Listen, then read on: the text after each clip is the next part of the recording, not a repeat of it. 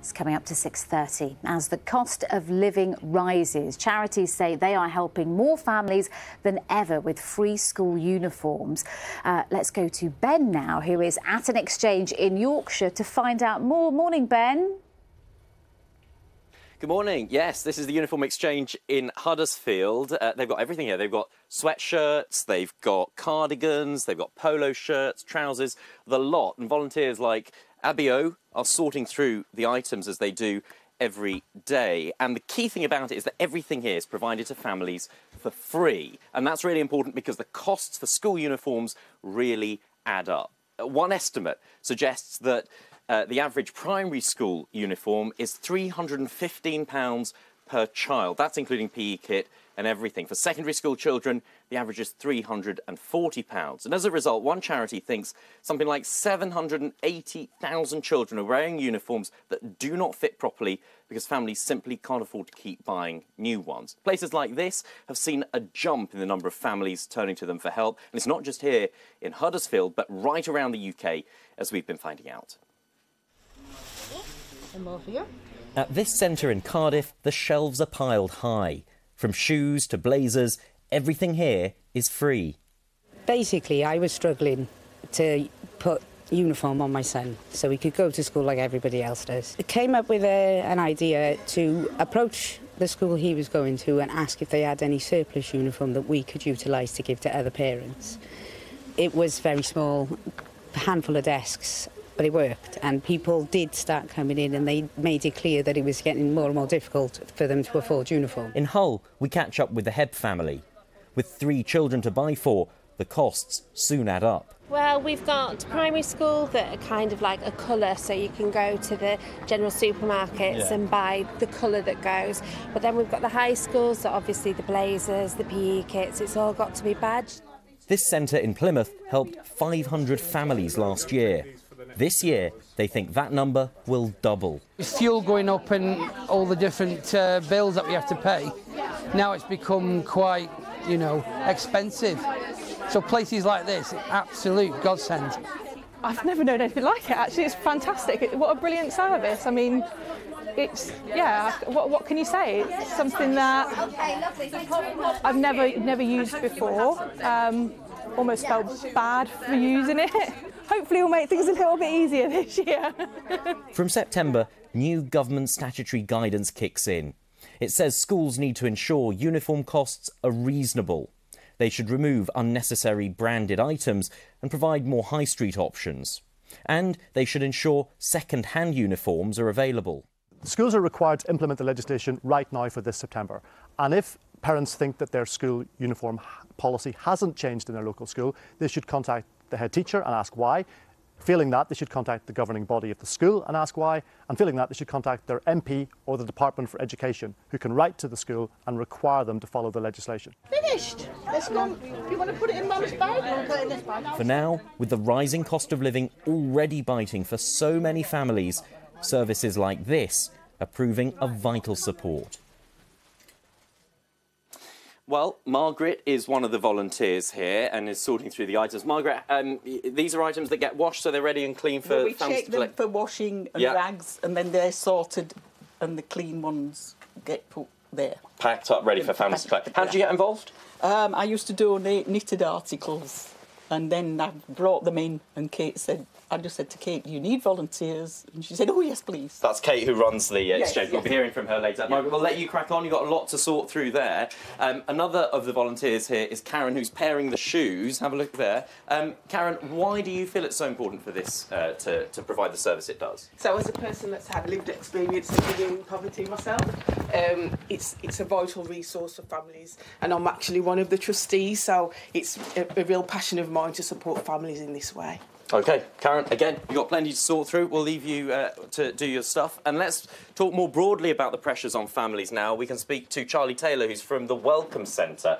Charlie, you help families that are struggling with the cost of living crisis. Yeah. What kind of picture are you getting in Huddersfield at the moment? So our referrals are increasing. Obviously, there's a lot more people that are in poverty and they are struggling to afford food and other essential items like toiletries and cleaning products, and we're assisting with those. And who's coming to you? What sort of families? So our referrals now are changing. We're assisting a lot more families. It used to be single people, but now we're unfortunately having to deal with a lot more families. And what would happen if free uniform centres, the Uniform Exchange, didn't exist? If we didn't exist, I dread to think what would happen. Obviously, we are, really supporting the people that are in crisis at the moment, and we are trying our best to assist so many people. So yeah, if we didn't exist, then like I say, it would be, well, yeah. Yeah, of course. Charlie, thank you very much for speaking to us this morning. And at this time, it's a real worry for so many families, isn't it? The cost of school uniforms, especially when you add in all the extras, the shoes when the new pair of shoes is needed, the PE kit, all of that, it all adds up. It's why places like this and volunteers like these provide such a vital, vital service to so many. Absolutely. Ben, thank you very much. 7:25, and as the cost of living rises, charities say they're helping more and more families than ever before with free school uniforms. Yeah, Ben is at an exchange in Yorkshire to find out more for us this morning. Ben. Yes, it's a really expensive time of year for families, isn't it? And especially this time round with all those other cost of living pressures. This is the Uniform Exchange in Huddersfield. It helps thousands of children every year, families. It provides them with free school uniforms. And it's not just that the school uniforms are free, they do checks as well. Look at this diagram here. The volunteers look for things to make sure the zips and the fasteners work, that the belt loops and buttons are there, that the hems aren't frayed. Because yes, it's important that it's free, but also you don't want something that the children are going to be embarrassed to wear to school. This whole place is run by volunteers. Among them working hard this morning, we've got Marina and her mum Chris. Marina, what got you involved? Well, I'm a mum of 4 boys, and boys just get through uniform at an absolute rate of knots. And one of my kids has special needs as well, so he went to 3 different high schools in Huddersfield. So the cost of uniform was just phenomenal. So coming along to Uniform Exchange, getting a set of uniform, and then a year later he'd be in a different high school, bring the old uniform back, get a new set of uniform. It's an absolute godsend for me. Brilliant. You benefited from it and now you're giving something back. Absolutely. You've got plenty to get through. Your work is cut out. We'll let you crack on. Thank you very much. And we'll be finding out a lot more about how this works and how it's helping so many families, especially at this time of year. But for now, let's get the news, travel and weather wherever you are this morning. As the cost of living rises, charities say they are helping more families than ever before with free school uniforms. Yeah, Ben's at an exchange for school uniforms for us this morning in Yorkshire to find out more, and this will resonate with so many families all over the UK right now. Ben, morning. Good morning. Yes, it really will. It's an expensive time of year, but especially with all those additional cost of living pressures really squeezing household budgets. This is the Uniform Exchange in Huddersfield. They've got every possible item you could need. Look, they've got sweatshirts, they've got, what have we got here? They've got school trousers.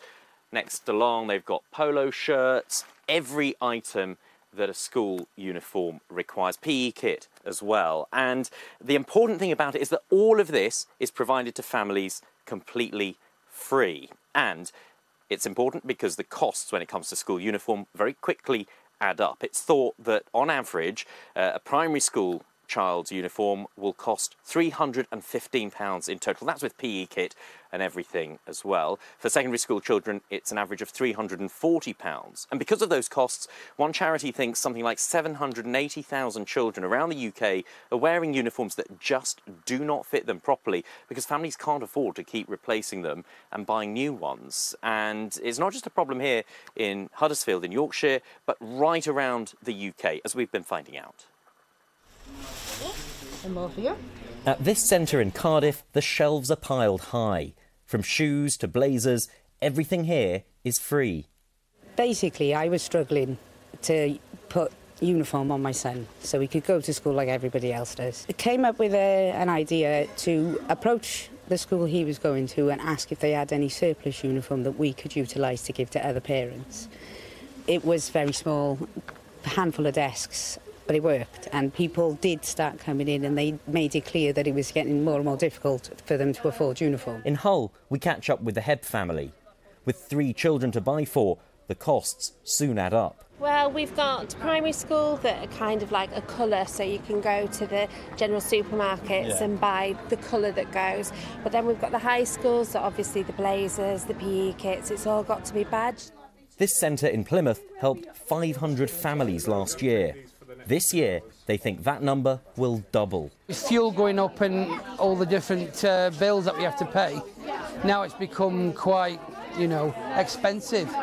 So places like this, absolute godsend. I've never known anything like it, actually. It's fantastic. What a brilliant service. I mean, it's, yeah, what can you say? It's something that I've never used before. Almost felt bad for using it. Hopefully it'll make things a little bit easier this year. From September, new government statutory guidance kicks in. It says schools need to ensure uniform costs are reasonable. They should remove unnecessary branded items and provide more high street options. And they should ensure second-hand uniforms are available. Schools are required to implement the legislation right now for this September. And if parents think that their school uniform policy hasn't changed in their local school, they should contact the head teacher and ask why. Failing that, they should contact the governing body of the school and ask why. And failing that, they should contact their MP or the Department for Education, who can write to the school and require them to follow the legislation. Finished. Let's go. You want to put it in Mum's bag? We'll put it in this bag. For now, with the rising cost of living already biting for so many families, services like this are proving a vital support. It's a very slick operation here. You can see Marina and Margaret busily sorting out the piles of uniform ready for collection. And the whole place is run by volunteers. What they're doing is checking the items that come in, making sure they're clean, that they're repaired if need be, ready to be picked up by the families who've put their orders in. Chris is one of the volunteers. Chris, what got you involved? Well, my grandchildren benefited from this charity.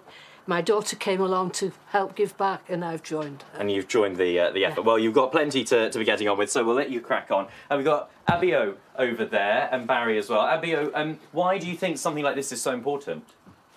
Solving the cost of living crisis in the UK, so many families are very happy trying to get through this. And when they come for collection, their faces are priceless with happiness on trying to get their uniforms done. And relief, I imagine. Yeah, And Barry, can we just have a quick chat to you? Because your family, how much does it help your family? It's helped my family by hundreds, not just my family, friends as well. You know, so my way of giving back to how they helped me is come and volunteer and get a uniform out to, Okay. Well, we'll let you crack on because it's been a busy morning. You've got plenty still to do. Let's speak to Kate France, who set all of this up 11 years ago. How much have you seen the demand grow in that time, Kate? Really significant. So back in the day, 10 years ago, we were helping hundreds, and now we're helping thousands. We've seen a jump. Just this year, we've helped an extra 1,000 children, and it's only the summer, so it's just going to keep on growing. And when it comes to the change in the law requiring schools, for example, to take logos off uniforms, do you think that will reduce the reliance that people have on places like this? I think we'll still be needed, but it will certainly save on the pocket. And in fact, it will really help us, because at the moment, we have an item with a logo on can only go back to that family, whereas if we see logos come off basic PE kit, it can go to any family across Huddersfield and Kirklees, so that really helps. But I think it's really important for the pocket that we take logos off basic items like a pair of shorts and a pair of PE socks. And are logos already being taken off school uniforms? Yes, this year we've seen a significant number of our schools take them off trousers and skirts, PE shorts, a change in look with shoes as well and not being so strict. So we've already seen our local schools help families. Okay, and when it comes to running something like this, how do you do it? I mean, presumably you're so reliant on volunteers. Yes, we have 30 or 40 volunteers here, but we see our whole community as volunteers because everybody is donating into the charity. We have like 50 tonnes of donations every year in all our boxes and things like that. But we need the volunteers, and we're seeing the extra pressure this year. But we also realise that there are thousands of children right across the country who need the help. So if you know a local charity that's doing similar to what we're doing, I'm sure they'll need your help. Okay, I'm sure it'll resonate with many people. Kate, thank you very much for speaking to us this morning. And it's worth just stressing that point. It's an expensive time of year in any year, but especially with all those other pressures on household budgets, and places like this provide such an important and valuable service to so many at this really stressful and very expensive time. Absolutely.